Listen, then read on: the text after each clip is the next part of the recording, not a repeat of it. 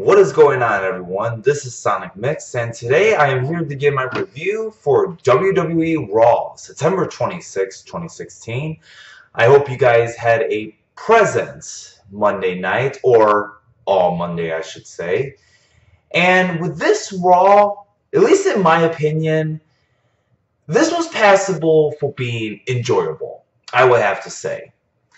The night kicked off, surprisingly, with a match. It was Roman Reigns versus Rusev for the United States Championship, a rematch from last night's Clash of the Champions. I thought this match was actually on par with last night's Clash of the Champions, only with the exception of the ending, which was a double countout. So obviously this rivalry is going to continue on. Hopefully at Hell in a Cell, which I'm assuming this is going to be at Hell in a Cell where they're going to have their rematch. That will be the blow-off match, and we can move on to another feud with Roman against whomever. Like I said, this match was basically a repeat of Clash of the Champions. Nothing really fancy. Slow for mostly all of the match. Double count out was kind of stupid, but I guess at the same time it makes sense for the rivalry to continue onward. I give this a 2.5 out of 5. Oh, and also, somewhere in the annotations on this video, you could check out my Clash of the Champions review. Just as a fair warning, two things really quick about that review. One, I was there live, and I kind of forgot the order of the match. And then secondly, I was actually tired because, once again, I was in Indianapolis, drove the 3-hour drive back. I was a little bit tired, so I'm kind of like, with some of the memories, because once again, I was tired. But check it out anyway. I might re-watch Clash of the Champions. I don't know, but we'll see about it. Up next, there was a Sheamus, Foley, and Cesaro promo with the draw or no contest finish of their match at Clash of the Champions. Foley came out. Sheamus basically said that he thinks he deserves to be the winner. Cesaro said the same thing, and then Foley said, you know what? I'm going to give both of you guys a chance, and I'm going to give both of you guys a chance together as the tag team champions. And this may work out, although I think Cesaro should be better as singles, but who knows? If this works out, which I hope it does, more so for Sheamus' part, he could be something interesting again, because Sheamus is good. It's just that there's really no interest in Sheamus at the moment. So I think comparing Sheamus with Cesaro and them being like this dominant tag team in a way, it could benefit for the both of them. So I'm really pulling for both Sheamus and Cesaro that this will work out. Right after the promo was over, then we had the New Day versus Gallows and Anderson for the Tag Team Championship, a rematch of Clash of the Champions. Same ordeal. I think this match was on par with their last night's match. Basically, the concept was that Xavier interfered, and then that's how they got their rematch. Kofi Kingston actually got a good cut because he was kind of bleeding a crimson mask. But that crimson mask didn't stop them from getting the victory, which they did. They pinned was it Anderson? They pinned Anderson for the win, and they will move on to 401 and so forth. And actually, I was actually calculating something. By the time Hell in a Cell comes, which is a Raw exclusive, I believe, it will be the New Day's 434-day reign as champion. Expect some CM Punk chants. Most definitely CM Punk chants. But the match was fine. Like I said, it was kind of on par with their last night's match. I would give it a 2 3/4 out of 5. It was enjoyable. Up next, was Bayley against Anna Fields, or a jobber. I found it a little weird that Bayley's facing a jobber, but alright. Kind of your typical big star versus jobber match. I'm not really going to get into it. They actually did kind of had a somewhat of a match, but like I said, this was like 3-4 minutes long. I'm not going to give it a rating because once again, it's a jobber match, so who kind of cares? Up next, well, actually before this Cruiserweight Tag Team match, there was a backstage with Stephanie and, well, actually, was this? No, it was Mick Foley with Sheamus and Cesaro, and Foley was basically saying, like, yeah, you two guys hate each other, but I feel like you guys can make this work. You guys can work together. So I think they're really trying to build Cesaro and Sheamus as like this believable hates each other type team that can eventually like each other in the end. Like I said, I hope in a way this works because Sheamus really needs that interest again. Now let's move on. We had a tag team cruiserweight bout. We had Cedric Alexander and Rich Swann versus Lince Dorado and Drew Gulak.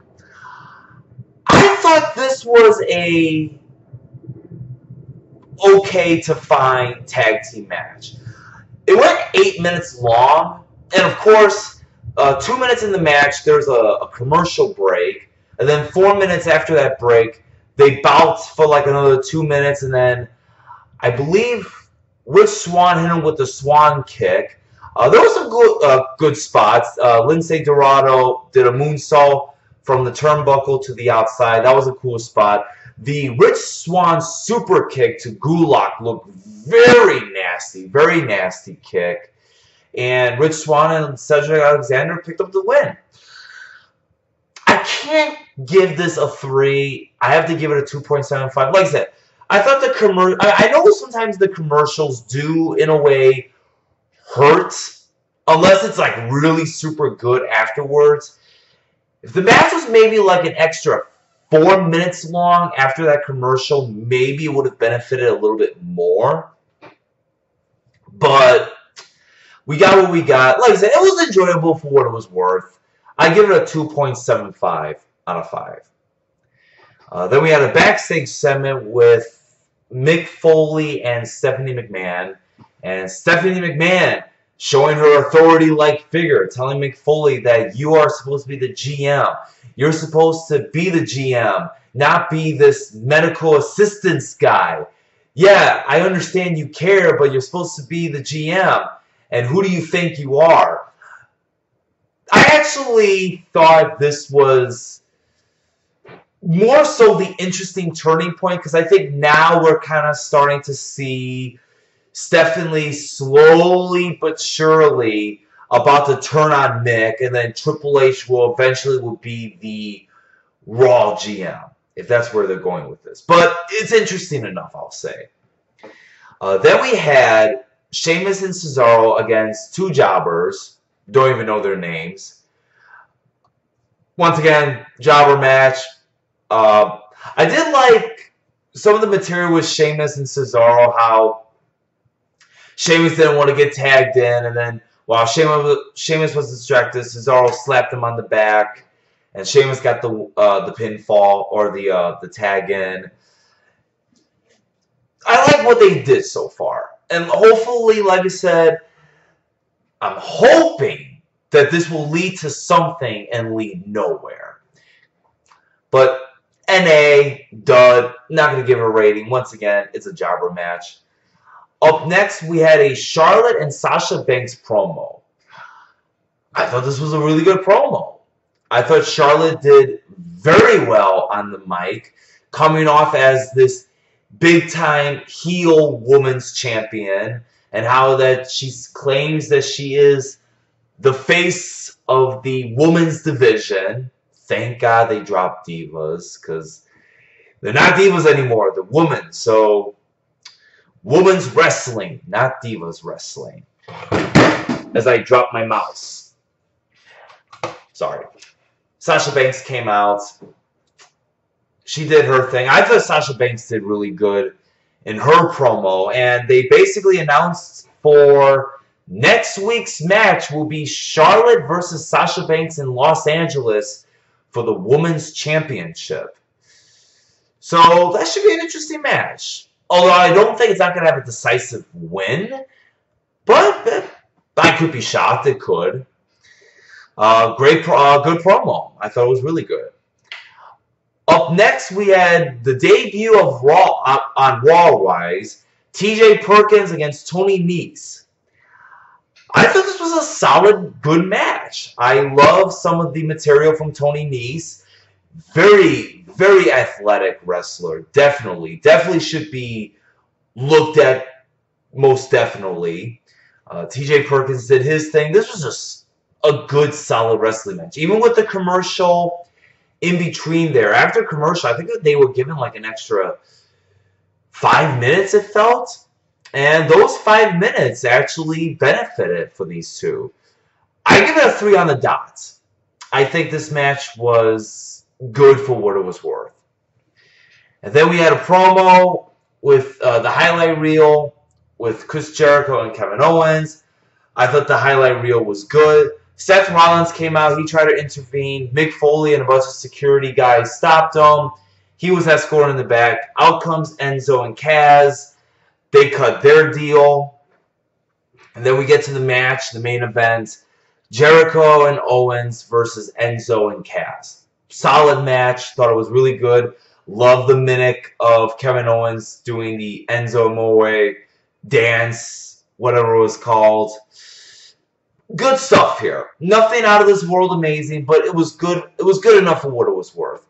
Kevin Owens picks up the win. He pins Enzo Amore for the pinfall victory, and it just suddenly ends just like that. Like they were in no hurry to end the show for some reason. I don't know why. I give it a 3 1/4. Overall, like I said, I thought this was an enjoyable show.